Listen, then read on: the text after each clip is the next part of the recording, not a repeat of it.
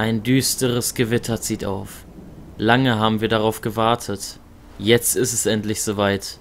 Leute, willkommen zu Life is Strange Episode 5. Los geht's. Previously on Life is Strange.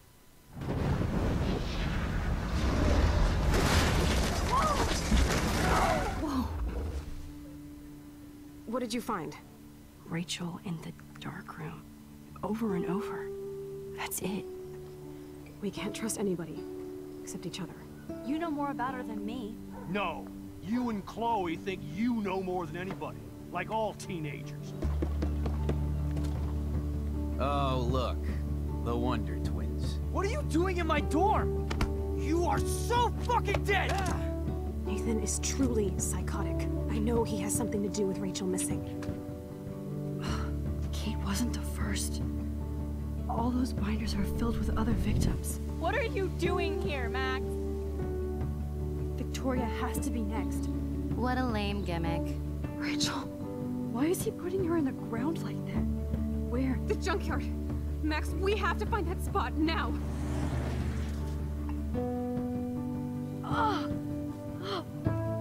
Rachel, what? I'm sorry, Chloe. I'm so sorry. I know you're close to Nathan, but your life is in serious danger. Nathan just texted me.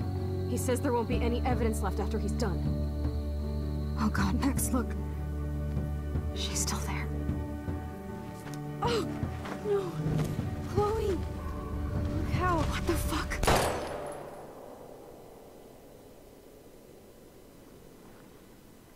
Mr. Jefferson. Ja, diese Episode wird's weitergehen und wir werden erfahren, was es mit der ganzen Sache auf sich hat. Ich freue mich gerade wie ein Schnitzel, auch wenn die Sachen traurig waren, die am Ende der letzten Episode passiert sind, verdammt dramatisch. Um ehrlich zu sein sogar. Ich habe gerade ein übelstes Grinsen auf dem Gesicht und es geht weiter. Ja.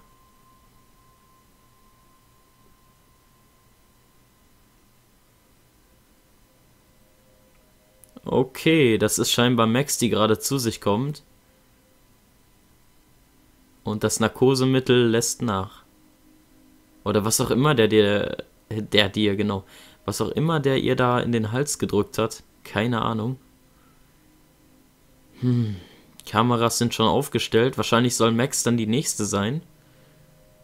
Aber wieso gerade Max und wieso ist das alles so gekommen? Diese ganzen Fragen, die man sich stellt. Da drüben noch ein paar Objektive. Ein Stativ.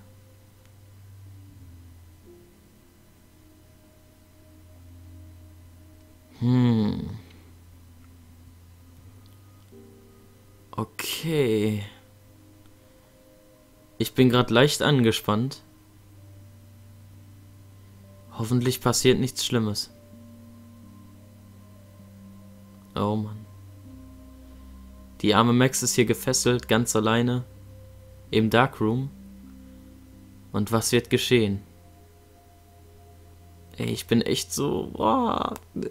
ich kann meine Gefühlslage gar nicht verstehen gerade. Das ist bei Life is Strange immer dasselbe.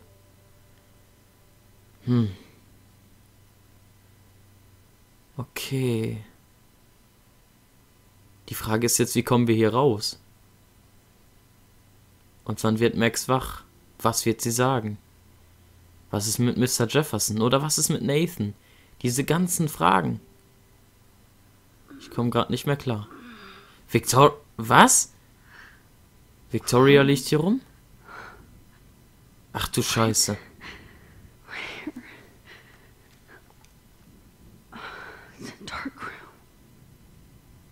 Und jetzt sind wir selber die Gefangene.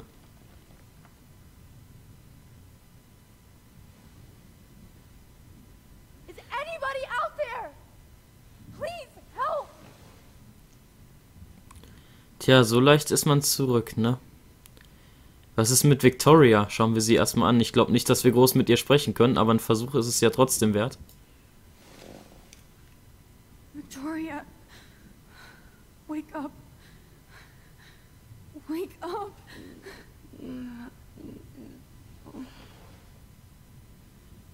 Ich glaube, die ist ziemlich am Arsch, genau wie wir. Aber was kann man jetzt machen?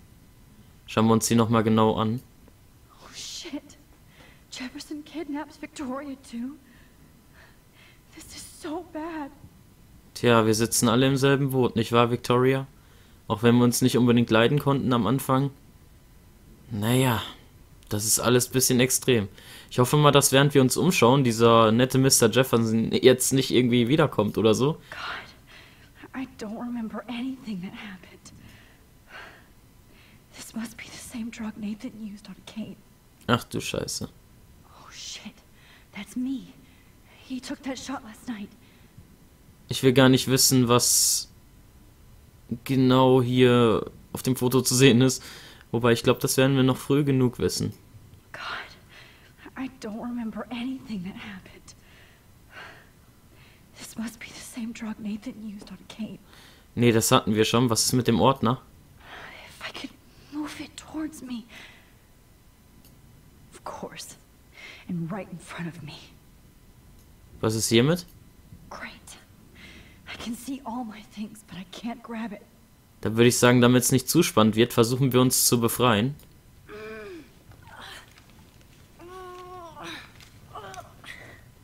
Help! Somebody help me! Ey, ich kann ja immer noch zurückspulen. Ist mir gerade erst aufgefallen. Cool. Wobei cool ist das nicht in der Situation.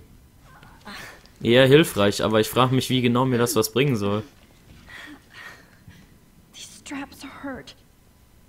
Ich glaube sowieso, wir müssen einmal irgendwie komplett zurückspulen und dann werden wir an der Stelle irgendwas finden, aber ich weiß nicht genau was. Einfach mal schauen, was kommt.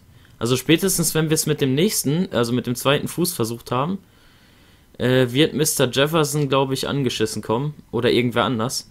Und es wird richtig Probleme geben. Aber egal, versuchen wir es einfach. Oh, diese Situation ist so extrem gerade. Wir haben es geschafft. Was zur Hölle? Finally, I'm free. Naja. Almost. Genau, almost free würde ich nämlich noch nicht sagen. Ja, ich sollte lieber in so einer Situation keine Späße machen. Ja, ja, immer weiter versuchen. Komm schon. Ah, hey. Das Ding können wir uns zumindest schon mal nehmen. Was ist denn das genau? Ist das jetzt nur... Ach so, der Wagen. Ich dachte, die meint nur den Ordner. So.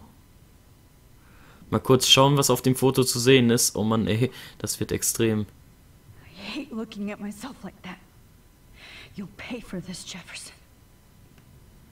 Die arme Max, völlig missbraucht in dem Sinne. Oh Mann, du hast auf jeden Fall mein Mitleid.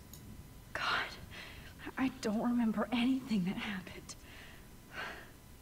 This must be the same drug Nathan used on Kate. Ja, aber was kann ich denn jetzt noch machen? Ist doch total aussichtslos gerade. Furchtbar. Natürlich, Left Mouse Button to focus on the photo. Warum bin ich da nicht früher drauf gekommen? I promised I would never go back in time like this again. But this is the only way. Okay. Ich glaube, das wollen wir gar nicht so genau nochmal sehen.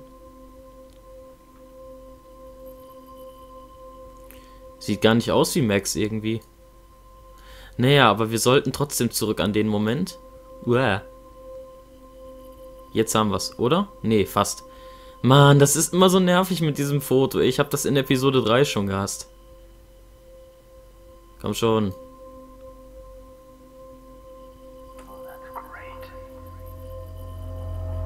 Mr. Jefferson. Dieser kranke Pisser. This angle highlights your purity. See, the slightly unconscious model is often the most open and honest. Der ist ja komplett geistesgestört. Posing just pure expression. Oh Christ. Look at that perfect face.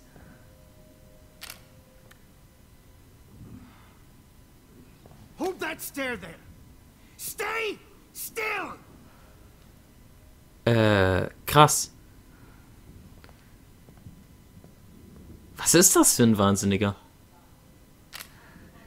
Ganz ehrlich. Oh, Max! You fucked up my shot! But please don't worry. We have all the time in the world. now. I knew you were special the second I saw your first selfie.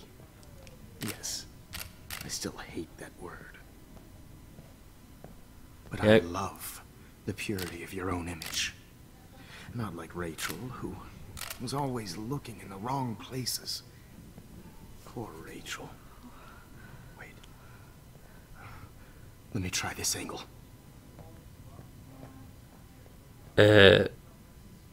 Ich kann ja jetzt irgendwie gar nichts machen.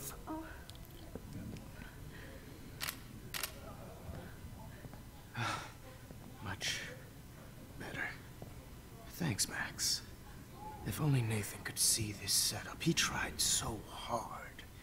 But you can't just throw a few subjects around and expect a cohesive style or theme. But he had an eye for shadows, and an eye for a whole lot more. As his elite family will find out, along with Arcadia Bay. Okay, also Nathan macht denselben Mist wie Jefferson. Oh, those eyes. Ich glaube, alle, die behauptet haben, Nathan ist auch böse, haben jetzt recht. Viele hatten den ja für gut gehalten, aber... Goddamn nosy, Max! But this room is under 24/7 surveillance, so all I had to do was text you from Nathan's phone. And you fell right into my hands. You really should have focused on schoolwork, not private detecting with your little friend. Chloe, right. Yeah, I'm sorry that that Nathan killed her in self-defense. But she had a troubled history like most Arcadia Bay dropouts. Nobody will be surprised or care. Though I promise, people will care when you die tonight, Max. I wasn't lying when I said you have a gift. Okay. Now this looks good. Maybe a few more close-ups. Oh Gott, ey. Wie kommen wir hier nur raus? Please do not move so much. I need you posed and framed my way. Maybe a new dose will calm you down. Lieber nicht. Now don't move or this will hurt much. Tja. Stupid bitch! You just don't listen, do you? In fact, you never did hear much in my class. If you had, you might have seen all this coming. God damn, you are a fighter, though. I've had my eye on you, and I've noticed that you've been more fearless this week than maybe your whole life. Remember my #1 rule. Always take the shot. Scheiße. Wir sind schon wieder am Arsch. Aber was machen wir jetzt? Jefferson. Dieser hinterhältige Sack. Mit seinen kranken Fantasien und seiner kranken Arbeit. Irgendwer muss ihn doch aufhalten. Oh, Jesus. I can't believe that happened. So sick. Aber wie sollen wir das schaffen?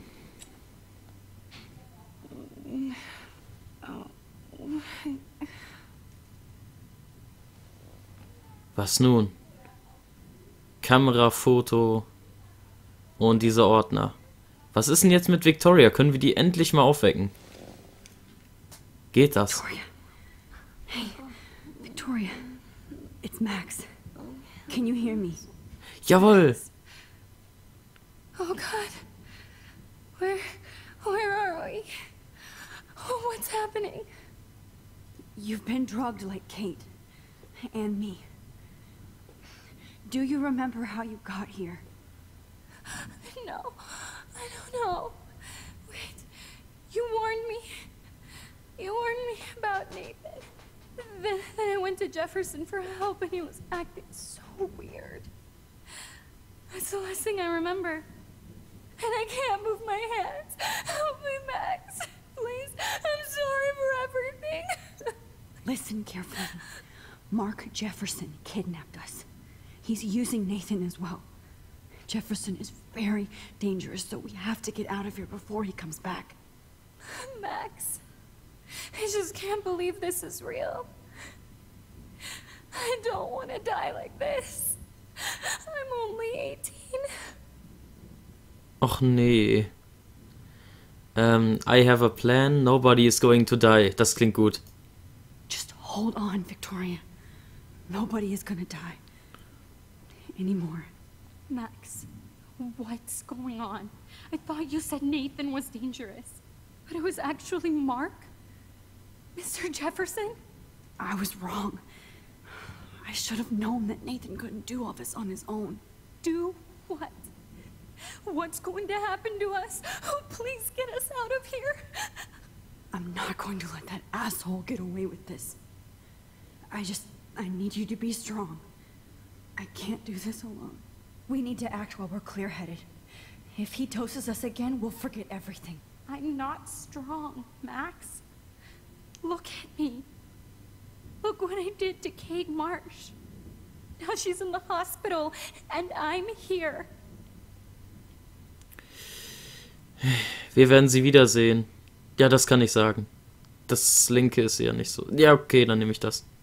Kate wants us to get the hell out of here. And then we can both go see her again. Okay? I'd do anything to see Kate once more. Just to tell her I'm sorry. Victoria, we will find a way to escape. I promise. Max, I believe you. Ich friere gerade, ey. Boah, das ist so aufregend und spannend. Was kann man jetzt machen? Was ist mit dem Foto? No. That picture isn't going to help. And I can't go through all that again. You have to get us out of here. You have to. I'd really like to smash that fancy camera into Jefferson's face. Kann ich voll verstehen. Whoa. I'm definitely more awake in this photo. I could try this one. Victoria, ich werde das schon schaffen. Verlass dich einfach auf mich. This might work. Please work.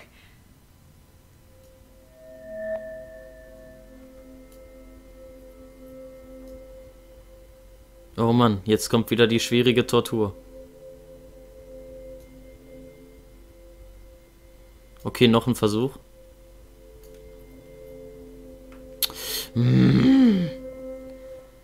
Das mit den Fotos riecht mich echt auf. So, jetzt. Wir müssen genau die Schwelle abpassen, an der es so ein bisschen scharf wird. Ja, jetzt bestimmt nicht. Jetzt. Mit dem Schmetterling auf dem T-Shirt.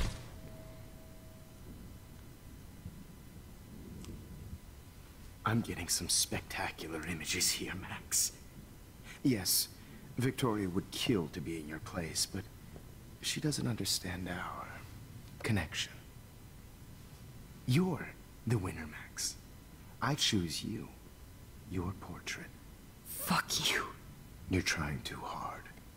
I know you're scared. You all have the same doe-eyed look when you wake up here, replaced by fear as you realize what's about to happen. Mr. Jefferson, why are you doing this? Oh, Max, I'm so glad you asked that question.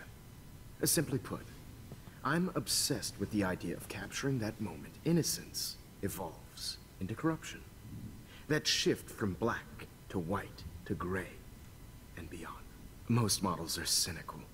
They lose that naivete. However, some Blackwell students carry their hope and optimism with them like an aura. And those lucky few become my models. My subjects. Yes. You're a psychopath. And this is your last session. Au contraire, Max. I'm so sane that nobody knows what's happening to you right now. As you can see, Sleeping Beauty here is too harsh for my gentle lens. And don't get me started on your late partner. I had enough of those faux punk sluts in my Seattle days. You killed Chloe, go to hell. Wir können ihn zwar beleidigen, aber das wird nicht viel bringen. You killed Chloe. You murdered my best friend. She had a loaded weapon. This was clearly self-defense, but that's what happens when you play with guns. Or try to fuck with me. It's better when they don't know. Like pure, sweet Kate. Kate survived. Ja, ich könnte jetzt asozial sein, aber ganz ehrlich, bringt alle nix. Nur so kann ich den Typen ausquetschen und vielleicht hier irgendwie rauskommen. Kate believed, and she survived. You failed to break her. She's stronger than ever, and she'll outlive you. Jetzt She'll nicht. certainly outlive you. Who knows? Maybe I'll pay Kate a visit soon Yeah. and test her faith again. You will not get away with this. I want you to know that. Too bad you already made a convincing argument against Nathan in the principal's office. Thank you so much for setting him up for me. I do know that the Prescotts are going to have a major scandal when the town finds out what their elite son has been doing for homework. Tja. Ich könnte jetzt sagen, du hast Nathan nur benutzt. Ich könnte auch sagen, dass er genauso krank ist wie du. Wie sie. Aber ich würde sagen, sie haben Nathan nur benutzt. You used Nathan. I prefer the term manipulated. Like with an image. Nathan's was easy to twist around. I became a sort of father figure for Nathan. It happens often in teacher-student relationships. It was kind of touching for a while. Did you tell him everything about your plans at Blackwell? Don't be stupid, Max. I told him what he needed to hear. In return, I had access to the Prescott fortune. Who do you think paid for this glorious darkroom and equipment? How else could I get all these hip new drugs for my subjects? Rachel Amber was your victim, not your subject. Rachel Amber. That's the real tragedy. Nathan thought he could be an artist like me. Instead, the dumbass gave her an overdose. Warum denn Rachel? Why Rachel? I don't have time to tell you everything. But she was special. A human chameleon, so many visual possibilities. We had a real connection. Okay. Kannte er denn Frank? Genau, vielleicht könnte Frank irgendwie, wobei ich weiß nicht mal, ob wir den umgebracht haben. Ich hab's vergessen. Ist zu lange her. Did you know she also had a connection with Frank? Let's be honest. She was doing the classic bad boy thing. She was over Frank before it began. He just didn't know. Anyway. Rachel is dead. But no tears. Los Angeles would have killed her anyway, so look at this as a favor. You're evil. Oh, I see. You and your friends almost beat Nathan to death. See, we're not so different. Yes, we are. I cared more about Nathan than you did. No, you didn't. It's just too bad that he fell in lust with Rachel. He actually thought he could mimic what I do with the camera and subject, like father, but not like son. Where is Nathan now? Dead and buried. After what he did to Rachel, I knew I couldn't keep him as a protege for much longer. Now the police will never find his body. Do you finally get it now, Max? I can't compromise my vision with amateurs. You are an amateur. Look at the trail of death you left behind. You can't blame all this on Nathan. I don't care what you do to me. You're gonna die, motherfucker. For Chloe and Rachel and everybody else. I do love your spirit, Max, but you brought yourself here. By your own choice. Anyway, I like my models to be seen and not heard. So I have to make sure there's nothing left behind of you. Okay. Oh, Now, oh. let's see how these shots came out. I can see why your instant camera is so appealing. You don't need a computer to print your work out. Oh, scheiße. Und was dieser Wahnsinnige vorhat, werden wir gleich erfahren. In der nächsten Episode von Life is Strange, also in der nächsten Folge. Ich freue mich auf euch. Bis dann. Ciao. Falsche Taste. Das kann wirklich nur mir passieren. Ich habe das umgestellt. Warum eigentlich? Bis zur nächsten Folge und danke fürs Zuschauen. Tschüss.